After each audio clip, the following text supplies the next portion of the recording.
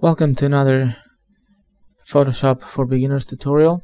Today I will be talking about the brush tool because this is a basic but very important tool in Photoshop, and you have to understand how it works, how to customize your brush and how to work with it. I'm just going to show you the basic settings of it, and on the next episode I will show you how to customize your brush, how to create new brushes, how to save them, how to download brushes from the internet, and things like that. You can access the brush tool using the B key on the keyboard or by pressing this icon here, and you will see that inside of this tool we have several other tools. The most important ones are the brush tool and the pencil tool. The brush tool is usually used for masking, and also digital painters use them to actually draw things with it. I'm not a good painter, so I cannot, although I have a tablet, I'm not really good at that. But even if you're not a painter, you need to know how to work with this tool, because you will need it. You will use it a lot. So when you select the brush tool, you will see this little circle here, which I'm moving right now, and the size of this circle is the diameter of the brush. And if I click, you will see I create a dot exactly the same size as this circle here. If you right click, you get this menu here, which allows you to change the size and the hardness of the brush. And you will see that if I make it bigger, the circle is bigger, and if I set the diameter to 60 pixels, you get a smaller circle. If you set hardness to 0, you will get a softer dot like that. And on my tutorials, whenever I say use a soft brush, I mean set hardness to 0. You also have a list here with brushes. These ones here are some special brushes which I will skip for now, because these are for tablet users and I never use them, to be honest. I'm using Photoshop CS5, by the way. But you will notice that there are two kinds of brushes. These ones here, the round brushes, these have two options for size and hardness, but for example, if I select this one, you will see that it doesn't have hardness options. So these are special Photoshop brushes that the program comes with. If you don't see the same list as I have here, you can click this icon here and you get this list, and this is the list of all the sets available for me right now. Maybe you don't have the same list as me, but you can download more brushes from the internet, and I will show you that on the next episode. But if you want to get that default list, you have to click this option here that says Reset Brushes. You will get a menu. Click OK, and you will get this list. If you select another set, this is another default brush set, and it looks like that. You will also notice, let's go to the default brushes. You will also notice that some brushes behave differently, like this one and this one, for example. And even if I have the black color selected, you can see that I painted with gray as well, and that's because that's a custom brush, so to say. And you can customize brushes by going to Window, Brush, and you get this menu here. And this is what I will show you on the next episode, so I will skip it for now.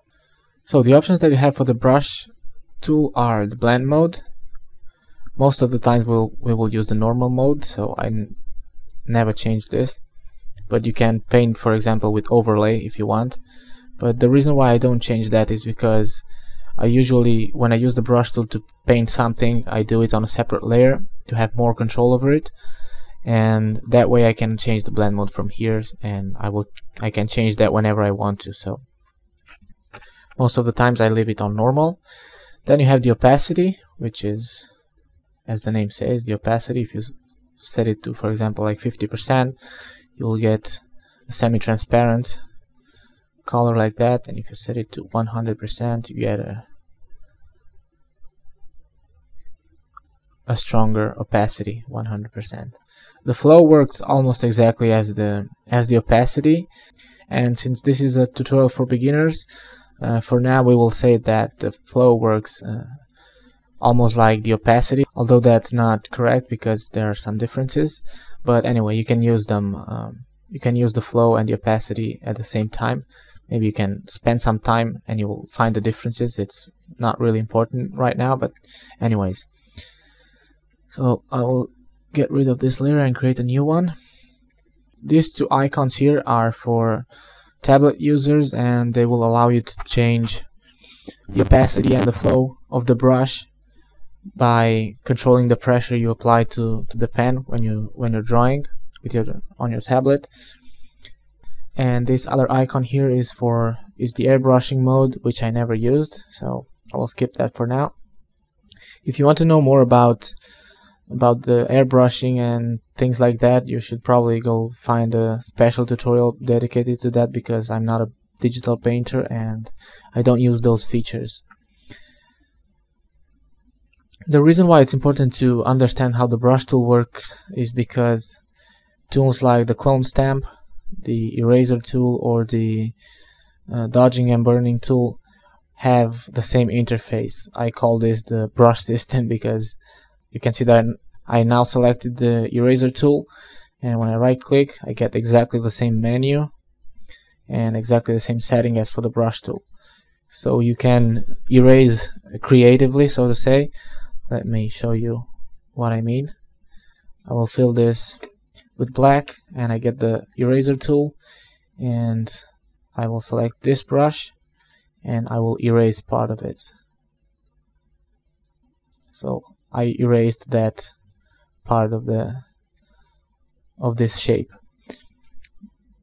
I would usually use a layer mask for that, so I would create a layer mask like that and use the brush tool with the same brush and paint over it, and I get the same effect, but the difference is that now if I want to go back to the original, I could right click and choose disable layer mask, and I go back to the original, and that way I don't destroy this shape, and that's called non-destructive editing. That's why we use layer masks. But if you want to know more about masks, check the episode where I talked about layer masks. So that's all for now. This was just a really basic introduction to the brush tool, and on the next episode I will show you how to customize brushes and how to make your own brushes, how to save them, how to download brushes from the internet, and all that. So see you on the next episode.